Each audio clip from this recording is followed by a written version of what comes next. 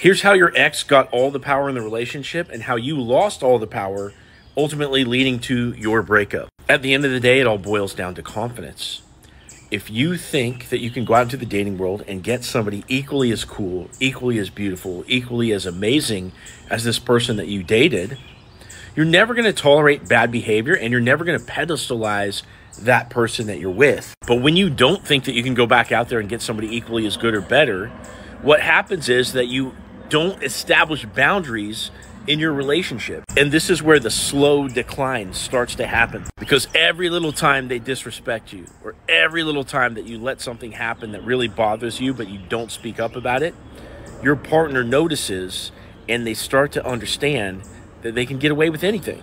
And ultimately, this leads to a lack of respect. And so it's going to manifest in little ways. For example, they might talk over you.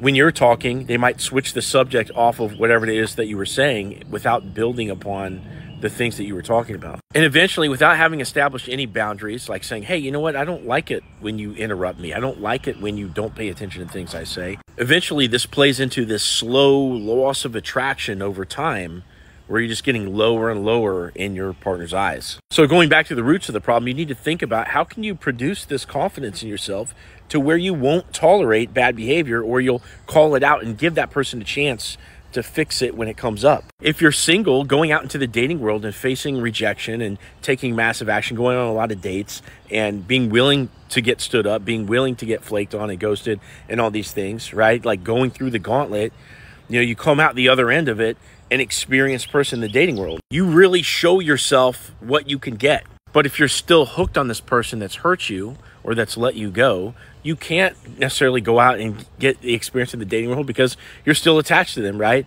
And in that case, what you ought to do is maybe consider dating other people, just, so that way you'll give them a little bit of motivation to come back into the mix, okay? But if not that, you've got to pour yourself into some kind of hobby, some kind of career, some kind of social life, all the things that are laid out in front of you, all the good things in your life. You need to pour yourself into those and gain a confidence from that, to where you'll start respecting yourself to the point where you'll actually set the boundaries that you require in a relationship. And if you have a situation with your ex that you want to talk to me about, click on my profile, click this link, and you'll come into my store, and then you can choose one of these options to get connected with me where we can talk about your situation.